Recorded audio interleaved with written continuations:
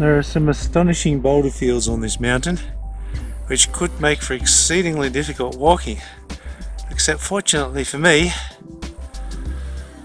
someone has made a very nice path through them, so that makes me pretty happy.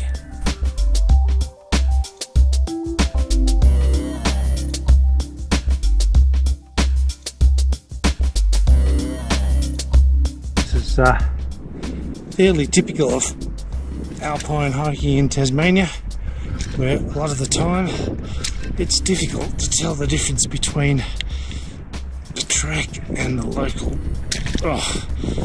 creek system. 1200 to 1500 metres is fairly high by Australian standards, but given the southerly latitude of Tasmania, it means that the mountains are exposed to much more severe weather than further north in the country. And one of the things you've got to be really careful about is to be well prepared for fog or even possibly snow. It was snowing down to 1200 metres 2 days ago.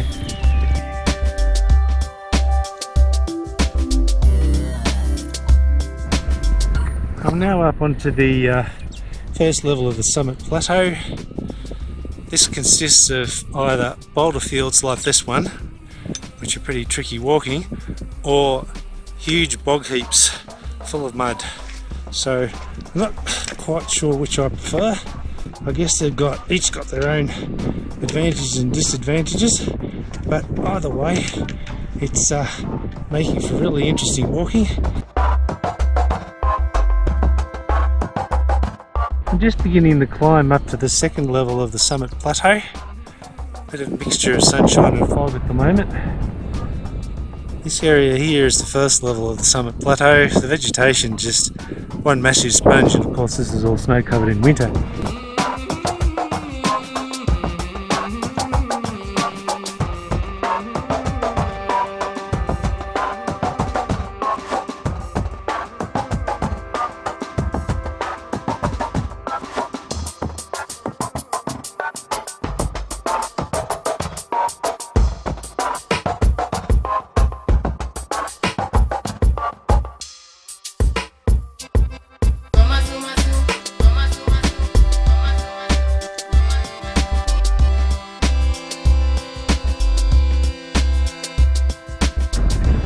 Oh bugger, private property, keep out. I would dearly love to be able to see inside the structure, but interesting to know whether it's still being used. But it's not going to happen. But I've just noticed there's one pane of glass missing here, so we might just, well, I can't get inside. Yes I can. Well, it's not going to be much good if it starts snowing, because there's only one ski on the wall. And yes, well, maybe the place has seen better days after all. I'm actually better off outside. Ah, beauty! Another hut. This looks more salubrious. Let's have a look. This one says that it's an authorised structure. Parks and Wildlife Service, Tasmania. Yes, well, unfortunately, I'm not authorised.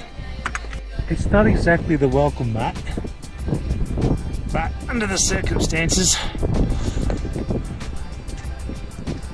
since I'm not allowed in, I guess this will have to do. At least it's in the sunshine and it's out of the wind. It's a pretty fine view. Now we can have a brief look at Spiros. Yep, the merino wool neck balaclava that I bought on the ship to Antarctica, which you can use as a scarf, as a hat like this, or as a full balaclava. Very useful piece of kit. Thoroughly recommend it for anybody who's going to travel into cold areas. Now, even though it's 10:30, it's time for lunch. Well, I did bring a cooked lunch because I was told that there was a stove up here.